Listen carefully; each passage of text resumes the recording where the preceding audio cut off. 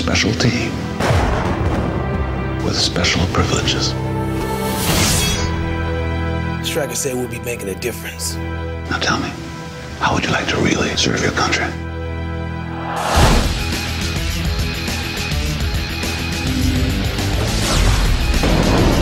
I read the script and I just thought it was so beautiful and so expertly written. I really was able to go there in my imagination. It's a franchise that garners a lot of excitement, and people were really excited to see, particularly with Wolverine, to see that character's origin. There was this whole process that they were going through casting, and then I get a call that I have to travel. Hugh called me and asked me if I wanted to be a part of it.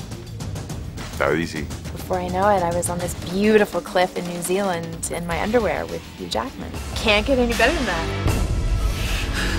You didn't sign up for this. Who do you think you are? Those were good people back there.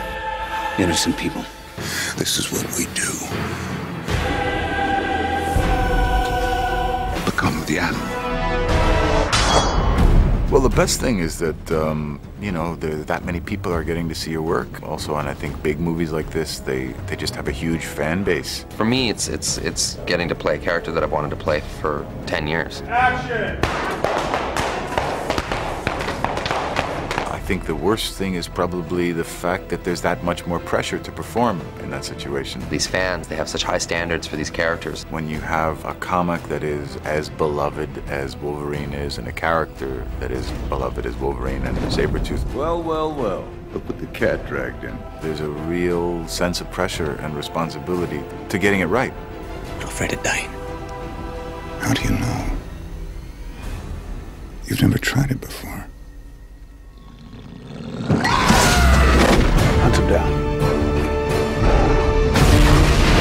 The leak was disappointing. My first reaction was I was heartbroken, mainly for all the people working like dogs to finish the movie and make it perfect and do everything. That was hard. It dissolves a bit of the mystery and the magic. You know, you see the effects are all rough, nothing's finished, the movie's not edited properly yet. It's sort of like looking at half a painting. You never invite your family or friends to a dress rehearsal in the theater. Do you know what I mean?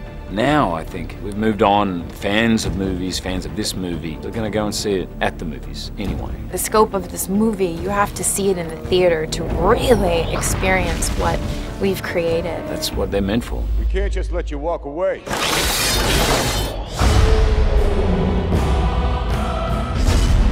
I have a lot of guy friends, and they're really excited. I can't help but have a good feeling about it.